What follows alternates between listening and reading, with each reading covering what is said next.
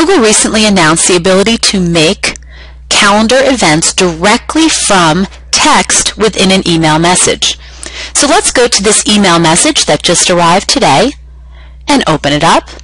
And you'll notice that my coworker is offering me some options, some dates and times that work for an upcoming meeting. Now, if you look at these dates and times closely, you'll notice that there are dotted lines underneath them.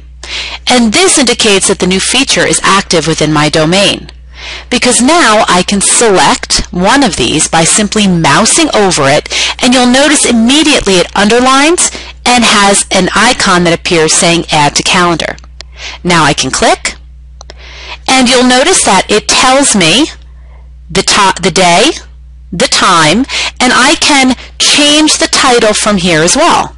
It grabs the subject of the email, but I can modify this. I can also change it from here if I wish, pulling down the mini calendar widget for a new day or a new time. Because maybe I'm going to see to the right that I already have a conflict that day. But as of right now, it seems that my calendar is clear. So I'm going to click and add this to the calendar. It's immediately added to my calendar. Even though we're not in the calendar, I know this because Google's placed it on my calendar here. But I can go directly into my calendar and edit it. And this is helpful if you wanted to add specific information.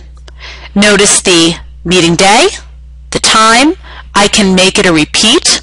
I can also modify it if I wish by just selecting here again. I can add a location, hangout, change the calendar. I can even go back to the original email that is linked directly here as the source, add a description, color code, reminders, all of these different options that I've always have access to within my calendar. And of course, you can add a guest if you'd like, maybe Jennifer since she sent me the message, and our project team. Now when I click Save,